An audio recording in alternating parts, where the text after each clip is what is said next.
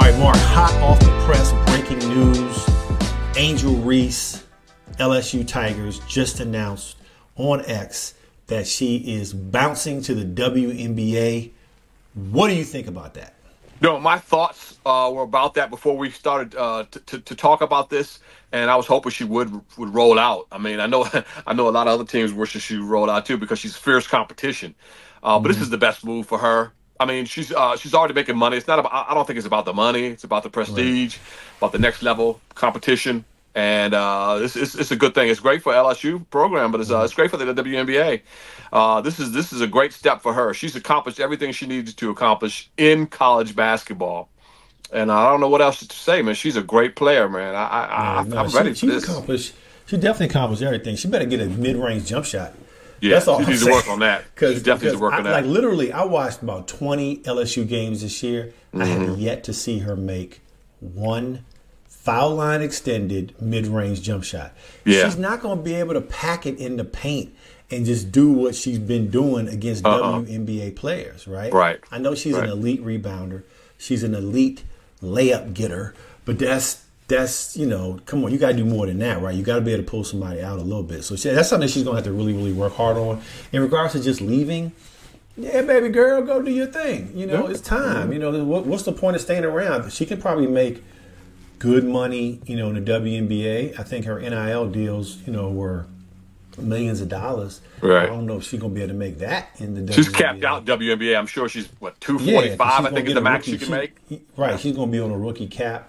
And who's to say next year that I think this year she'll be a top 10 pick, but who's to say next year she won't be? I mean, she'll be a top 10 pick. She may get injured. There's 1,000 different variables, right? Right. So it was an unbelievable couple year run with LSU, and now it's time to move on. I think her teammates, because Flagey, in the comments that were making after the game, it sounded like she was about to leave.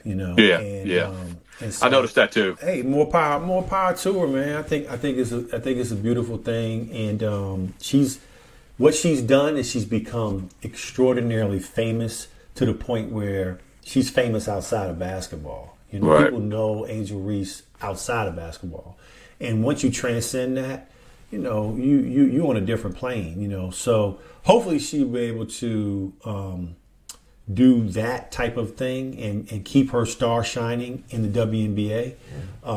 But she won't have that built-in fan base like an NCAA, a top NCAA women's basketball player, or the LSU fan base. She won't have that. And she'll get that eventually. Wherever she goes, whatever city she goes to, she's going to have an instant fan base there. And then the embodiment of the WNBA itself as a whole will embrace her.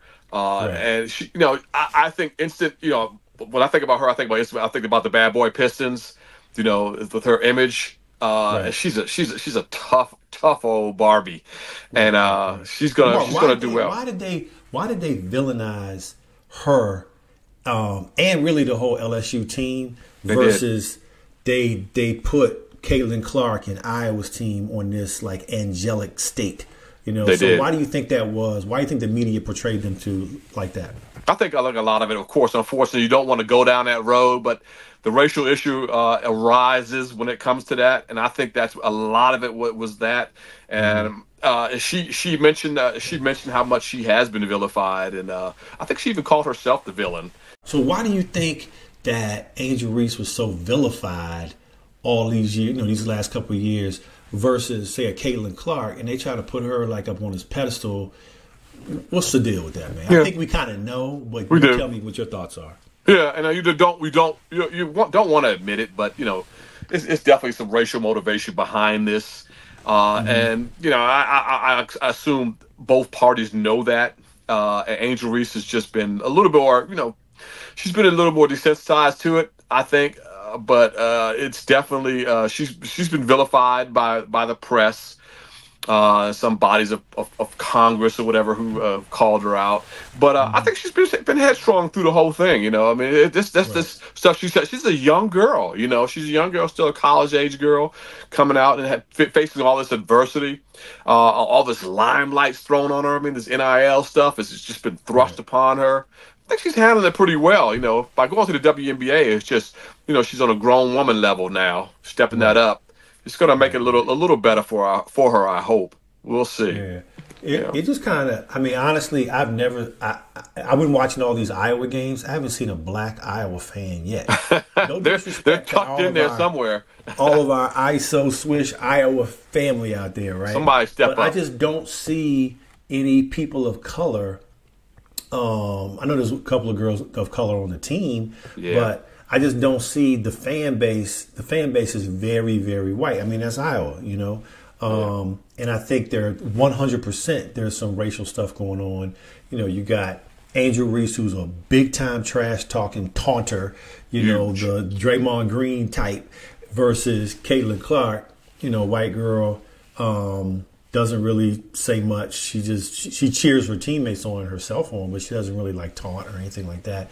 I think the media has picked that up, has picked that up. Right. And they've kind of run with it, you know. And I think to her to be villainized like that and sexualized is kind of a travesty. And you're right. She's still a young girl. She's what, 21, 22 at the most, something like that. And you know, she's trying to figure it all out herself, you know. So I think she has handled it relatively well on and off the court. And she's stepping out of there with a championship and with, like, you know, first team All-American and all this other, you know, all these a lot of pressure. Exactly. It's a lot of pressure. Lot of pressure. Yeah. So more power to you, baby girl. Do your thing. And we'll see you in the WNBA. On the other side.